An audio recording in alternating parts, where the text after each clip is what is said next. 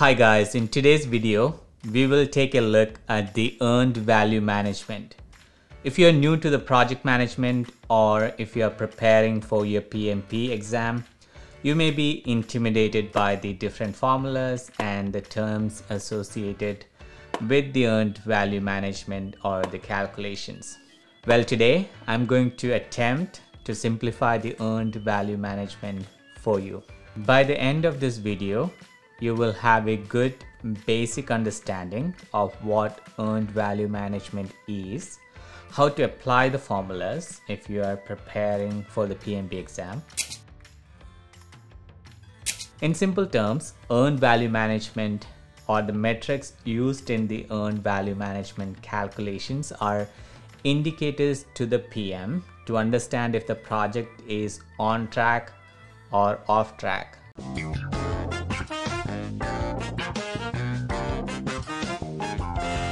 Hey, welcome back. So if you don't know me, I'm Nikhil, a PMP and CSM certified project management professional. On this channel, we go through different examples of MS Project, Jira, Agile, and all project management related stuff.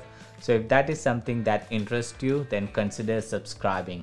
I'm going to walk you through the EVM process, the earned value management process, through a simple example. So we will take a project of painting a room with 4 walls, and let's say each wall take 1 day to complete. That means exactly 25% of work for 1 wall.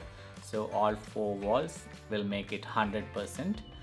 And on day 1, we will keep the cost and the schedule as planned. That means we plan for 25% completion of the overall work, which is 1 wall and 1 day. And we will keep it at that so that you can see how the formulas look.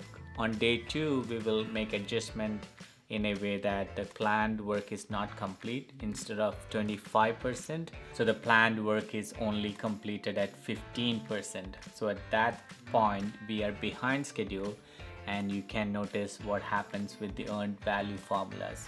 On day 3, we will make up for the day 2 lack of completion, and we will spend some time additional, and that will impact the cost. And also we will add some cash advancement from day 4 into day 3 so that you can see the overspending amount in the budget and how that reflects in the earned value management formula.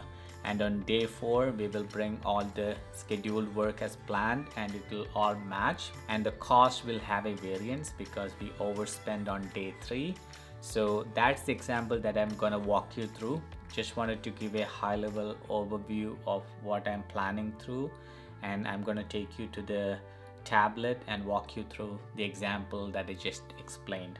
Bear with me as I walk you through the example because it's time consuming, but I think it will all make sense in the end. All right, so let's jump into that. All right, so now let's take a quick example of painting a wall. I have a project. It is to paint a room, roughly $100 per wall. So that's our project. And let's say the budget is 400. Duration or the schedule planned is 4 days. The project need to be done in 4 days. All right, so let's draw the wall. Each wall is gonna cost us $100. So that's our planned value. So total we have 400. At the bottom, I have put in the table. I think the only thing that we can fill in now is the planned value because we already planned for the project. Cost for day 1 is gonna be $100. We have to pay that. And then cost for the day 2. So if you look at cumulative on end of day 2, we would pay additional 100. So that will add up to as 200. And on day 3, additional $100, so that will add up to $300. And on day 4, additional $100, so that adds up to 400. So from a schedule perspective, on day 1 we have 1, and then on day 2 the schedule is going to be 2 because 2 days, 3 and 4. So that's the planned value. Now for time being, earned value and actual cost, we are not going to be able to fill it because it's going to happen as we complete each day's worth of work. So let's say we are painting red color wall. So we started painting on day 1. The painter was very efficient and he completed painting the first wall as planned on day 1. So how do we calculate earned value is, this 1 day is 25% of the total effort, right? Because we have 4 days. So the earned value is he completed the work as planned. So 25% into 4 days, which is our total duration. So earned value from a schedule perspective, it's 1 day. And earned value from a cost perspective is we are reporting out 25% completion. So 25% of the total budget, $400. So that is again $100, right? From a schedule and cost perspective, that's where we are. This just means that we completed the task as planned. So when we apply the formula, you'll notice what each of this indicator tells you. So earned value on day 1 for cost is $100. So we're going to put that. And from a schedule, it's 1. Actual cost, how much did we paid? We paid him $100. So it's going to be 100. Actual cost is not applicable for schedule. So NA. Now let's look at each of the formulas here. Cost variance is EV minus AC. So EV is here, and this is AC, and this is EV. So CV is EV minus AC for cost. So EV for cost is 100. So 100 minus actual cost, we paid him 100. So 100 minus 100 is 0. And from a schedule perspective, it's EV minus PV. So EV from a schedule perspective is 1 day. Has to be in this column. 1 minus 1 is equal to 0. So that's from a schedule perspective. So as you can clearly see from here itself, the CV and SV, the cost variance and the schedule variance is at 0. That means it's telling us 0 means we are on target. CV or SV is equal to 0, then we are on track. Negative, then we are behind track. And if it is positive, then we are ahead.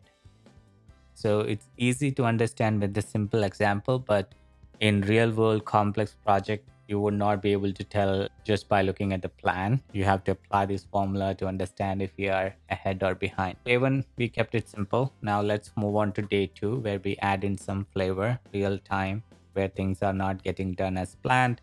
So let's say on day 2, started painting, and the end of day 2, we were only able to finish additional 15% of work. 25% on day 1 plus 15% on day 2 is 40%. Does that make sense? Because we only painted 15% of the wall on day 2. So 25% in day 1 and 15% in day 2. That adds up to 40% completion. Apply that to cost. Then we are applying 40% to the total budget. That is $160. So that's our earned value for day 2. And from a schedule perspective, we are applying the same 40% into 4 days.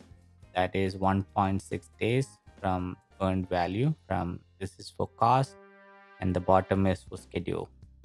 It's that simple. We have to know the earned value, like how much we kind of completed, right? Based on the percentage of completion, and that gives us the earned value. So now we apply the same numbers onto our table below. So on day 2, the cost is $200. That's what we planned for. But the earned value from here, we can say it's 160. So now you will notice the difference that's going to show up in CV and SV. All right, now from a schedule perspective, the earned value is 1.6. Okay, now look at the actual cost. How much are we going to pay to the painter for day 2? We already paid $100 on day 1. Now on day 2, we are looking at the completed job and said, since you completed only 15% today and overall 40% of total $400, that comes to 160. So we paid 100 yesterday. We are going to pay you $60. So add the actual cost as $60. And because it's cumulative, then yesterday's $100, then that becomes 160. I'm going to add this as 160 because it's 100 from yesterday and 60 from day 2. Okay. Now look at the cost variance. There is no cost variance because if you apply the formula here, it says earned value, which is 160 minus actual cost is also 160. So we look at this. At this point, we are saying, well, we don't have any cost variance, which is true because if we paid him the amount $100, like a fixed budget or fixed cost project, then we will have a cost variance. In this case, we don't have a cost variance because we are only paying for the work completed. So as of now, there is no cost variance because we didn't pay for the incomplete work. So cost variance is 0. Schedule variance is EV minus PV. Earned value for schedule is 1.6. So we're going to say EV is 1.6 minus planned value. And the planned value is 2 because this is end of second day. So that is minus 0.4. Now clearly the negative indication in schedule variance tells you that the project is behind schedule. So that's how these indicators are helpful. In this scenario, there is no cost variance because we are only paying him for the completion of work. In day 3, so he started from the pending work here. So he started pending that and he completed the third wall also. He completed the remainder from the second day and he finished the third. For day 3 earned value, yesterday we completed 40% and today we completed the remainder 10% from yesterday and 25% here. So we finished 35% of additional work. So we are reporting out the status as we completed 75%. This is our report on the progress. So we apply 75% into the total budget of 400. So that is $300. And from a schedule perspective, we are applying 75% of 4 days, that is 3 days. We are supposed to pay him yesterday's remaining work 10% of $400, $40, and today's 100, so 140. We have to pay on day 3, and we already paid cumulative up to yesterday 160, so that adds up to $300. So ideally we would be paying $300 by end of day 3. But let's say he asked for a cash advance and said, you know what, I know I'll complete on day 4, so can you give me 50% of day 4 amount right now? And let's say we agreed for whatever reason. So that will be, we should have ideally paid 160 plus 140, but we also paid additional 50 as advance. So that will be 350. Let's say on day 3, we paid him 350 actual payment. From a schedule perspective, the earned value is 3 because we completed. So actual cost is not relevant for schedule. So now let's apply the formula. The cost variance is EV minus AC. So in this case, EV is 300 and the actual cost is minus 350. So we are minus 50.